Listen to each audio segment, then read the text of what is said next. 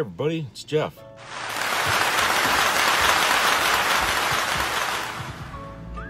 Yeah, I hope everybody's doing okay. We had a good few days out here in Maine of some nice summer-like temperatures. It was on Monday, it was like 72 degrees here. Very unusual for this time of year in Maine. But right now, today, it's like 56 degrees, so it's starting to cool off now. We're getting some cold air from the northern part of the continent here that's coming down our way. So sooner or later, you know, we're going to be in the sub-zero temperatures. Well, last night I was watching this movie. It wasn't new, but it was a movie about Karla Homolka. And if you don't know who she is a woman, a Canadian citizen, who, with her husband, raped and killed at least 3 minors and her sister, her younger sister as well. And I guess the movie was kind of like focused a lot on Karla's point of view of everything. And you know, the name of the movie is called Karla, by the way. And I guess what they were trying to do was trying to explain, you know, to the audience what her version of the story was that she told to investigators, you know. And it was based on an interview that was given to her by a psychotherapist, I guess, or a criminal psychologist, who interviewed her because at the time that she was being interviewed, there was a possibility she could get out early from her 12-year sentence, which was plea bargain for her. So she would give information to investigators about her husband and the shit he was doing. It caused an uproar in Canada that she got a slap on the wrist for what many thought she was really the perpetrator of. I mean, you know, especially the fact that she assisted her husband in raping and what she says was an accidental killing of her sister, you know, by drug overdose or some damn thing. But she went along with it, and they videotaped the whole fucking thing. Okay, this happened in what, 1990, 92? So,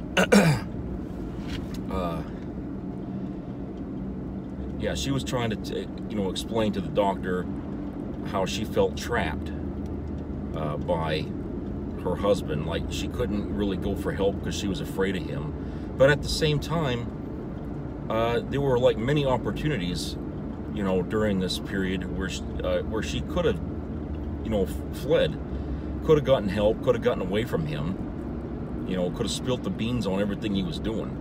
Now you look at a picture of these two, and I mean, at the time, they looked like kids, basically, you know, and I guess they were in a way. I mean, it was like in their early 20s, and Paul Bernardo, her husband, I mean, Christ, he looked younger than her in a way. I mean, it's just so, but he obviously was demented, and you know, they don't really explain a lot in the movie what made him the way he is. It was more about Karla herself, because she was such a focus for a lot of contention about the whole situation, because they just couldn't believe that she was innocent, or that she could just go along with doing all these things, watching him rape women in their bedroom, and you know, because a normal person wouldn't act like that. I mean, they would just run. I mean, but he would tell her up front, you know, I'm going to go pick up another girl, I'm going to bring her back and rape her and stuff like that, and she'd be like, okay, yeah, okay, and I'll see you later, you know. So it was like, you know, who does that? You know, I mean, who in their right mind does that sort of thing? I mean, that's not normal behavior. So yeah, when she was explaining this to the doctor, I mean, the doctor was even kind of like, you know, and you didn't feel jealous or anything at all about what he was doing? And she was like, well, it made him happy, you know, I wanted him to be happy. And I'm like, oh, so if he wanted to go bring down a fucking building with 1,600 people in it, if that made him happy, you'd say, okay, go ahead and do that. You're like greenlighting a fucking homegrown terrorist, okay? To me, that's aiding and abetting, right? And she deserved to be locked up in prison for as long as Paul Bernardo was, which was life. The two of them were together in that from start to finish. And the fact that, you know, people just could not get over the fact that, you know, she assisted this fucker in killing her sister. You know, this guy she was 16 years old, I believe, and he was attracted to her little sister, and big time. Okay, even after they got married, he still wanted her. So she figured she'd give. Well, plus another thing is, you know, Karla wasn't a virgin, but her little sister was, and he wanted to have her as being the first, you know, to be the one to break her virginity. I guess, I don't know, when this fucker's screwed up head, that was important to him. So that's what, you know, she gave him her sister as sort of a gift to screw somebody that was still a virgin, okay? And I'm thinking, you know, this is so bizarre. I mean, you wouldn't even think it was like a real story. I mean, you know, but life often outdoes fiction, you know, and the whole, you know, Karla Homolka and Paul Bernardo thing was just that. It was crazy. I mean, it was just, you know, worse than Bonnie and Clyde. I mean, it was like insane. And a lot of psychiatrists tried to diagnose her while she was sitting in prison. A lot of them really couldn't come up with a diagnosis. Some, you know, they give a diagnosis and then they go back on it and say, nah, maybe it wasn't that. You know, they just couldn't figure her out because she had this ability to detach herself from emotions. Okay, so if what her husband was doing would make her upset, she would just, you know, ignore it in some supernatural way and just go with it, basically. At first they thought maybe she was getting sexually aroused from what he was doing, but then they said no, because, you know, she doesn't really give emotion that well, you know, so it couldn't be that. I mean, if she was to get sexually aroused by it, then, you know, things that she said that they did together would have been a little different. But so they you know, they just keep going back. But you know, obviously she's a psychopath, okay, and they feel she's lied about things. I mean, about her involvement in a lot of the killings and stuff. They just feel like she's holding back for whatever reason. And when her time came up for an early release, it was denied her, saying that she's still a tremendous danger to the public. You know, she's not well. And when she served her full 12 years and it was time for her to get out, she could only get out under 9 conditions, that she had to do certain things, you know, like contact people when she was going to move, or, you know, if she's going to be out of town for a while, that she needed to let law enforcement know. There was a whole bunch of stipulations that they were going to let her out after 12 years that she needed to follow. And I believe she still has to do that. She's 50 years old now, and she's still living in Canada, but she still has to do this even now. People, you know, when they see her, you know, she's sort of, you know, marked woman now. I mean, people just hate her, and the press, whenever they know where she's at, they go after her, because it's still controversial. It's still, you know, they feel like they got a murderer walking amongst them, and I guess they do. I mean, if she hadn't met Paul Bernardo, her life would have been bizarre as it was. I mean, if she had this ability to do these things and stuff like that without feeling, you know, she definitely would have lived a life of some kind of maybe criminality, or even just, you know, she wouldn't be able to get along, you know, with people or something like that. So these two people were like the perfect match for a match made in hell. You know, they fed off each other. And she tried, and you know, her version of things, to say that she was really upset with what he was doing and all that, and she wanted it to stop. But there was no real evidence of that they could even point to suggest that her psychology would even think that she ever felt like she was out of control, or in a situation that was out of control.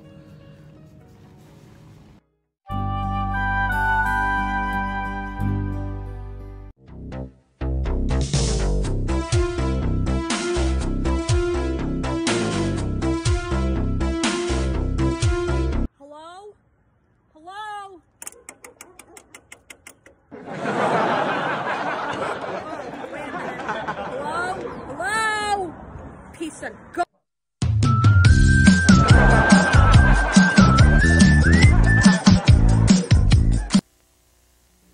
Be a part of the entertainment value of a lifetime.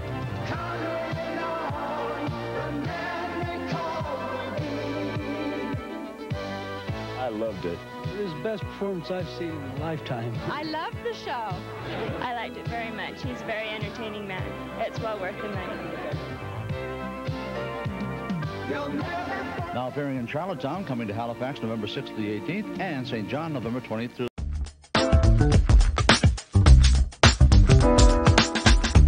Okay, so we're back. And yeah, I'm talking about Karla Homolka, who was, one half of a team of a duo here that went around raping and killing young girls. And they would drive around aimlessly through Toronto and different parts of Quebec and Ontario, just going everywhere looking for the right one. They'd see a girl on the sidewalk, they would pull over, and they'd create like say, oh, can you help direct us to this, or show us how to get there. They were trying to set her up. And the minute the girl or whoever would go along with it and stuff, Karla's husband Paul would come up behind her and just whack her or something over the head and knock her out. And then they'd take her to their home, and the two of them would get involved in basically raping and killing the girl. And this was going on for what, 3 years, I guess, before it finally all fell apart. It got caught. But Karla trying to say that it was done without her consent and all that, and that she was trying to stop it, doesn't come off as true to just about everybody that knows the case. And I kind of feel like, yeah, it can't be. I mean, it went on long enough, right? She could have had, there was many chances she could have got out from under it, from this thing. I mean, so the police definitely would have protected her if she felt threatened by this guy, that she couldn't speak out against him. But I think what it was is she didn't want to come out and say anything because she knew she was responsible, or at least part of the fucking problem, the crimes, and she didn't want to get herself in trouble. So maybe she was hoping that there'd be an opportunity where she could just get Paul to take the rap for the whole thing, and she could get away with her part of it. You know what I'm saying? I think that's what it was. I think she was just waiting for an opportunity where she could sneak out from under him and let him take the blame. But the police were catching up to this guy pretty fast. And by the time they got him, I think it was too late for Karla to figure out a way to wiggle herself out of it. So she just didn't want to go to prison. So she, plea dealed her way out of it, where she'd only get like 12 years, and that was it. Meanwhile, her husband got life, and so that's what they were doing. But I think that's what it was. She was more nervous about herself getting caught doing these things with Paul, and that the police would put the blame on the both of them equally, you know, and she didn't want to go down for any of that. So she was trying to figure out a way she could ride the thing out with him, and then find some way to pin the whole batch of crimes solely on him, so she could find a way to get out of it. But you know, she wasn't that smart to be able to pull something like that off anyway, because at the same time that she was going through all this shit with him, you know, they'd have friends come over, and the friends would know about what was kind of going on there. They knew there was something not right about their marriage. I mean, so they were putting out all kinds of friggin' red flags to people, you know, to say that, hey, you know, these two are up to something no good, and it's got to stop. You know, and it just, especially her own Karla's own family. I mean, she was getting beat up by Paul all the time, and they'd have fights, and her mother would come by and get her and bring her home, and then she'd go back to him the next day, you know, basically. And so there was enough evidence to go around that there was something not right with that marriage, and from the start, and they needed to bring it to a stop. I mean, they certainly could have gone to the police about the friggin' abuse that she was getting with him, but she wouldn't file any charges, I guess. So, you know, that right there shows you that she was really more concerned about getting out from under the bigger crime of the murders than she was about stopping her husband from beating her. Okay, so that's to me that says a lot right there. That, you know, even when the police were there, I mean, when she could have stopped it, you know, nope, she didn't do it. She didn't take the olive branch or take the opportunity to get out of there. She stayed right with the son of a bitch, and all the tears and everything that she said that, you know, she couldn't get away from this guy, you know, it was all for nothing. I think it was just an act that she was putting on for investigators. So when they released her in 2005, 5 years after that, she tried to get a full pardon for her crimes by the Crown.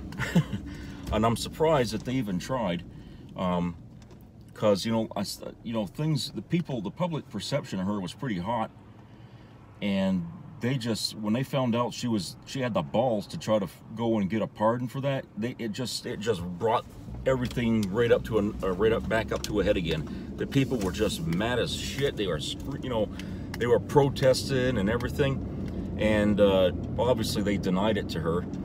So that was in 2010, and like I said, you know, her friggin' goal has been to try to clear herself of any wrongdoing.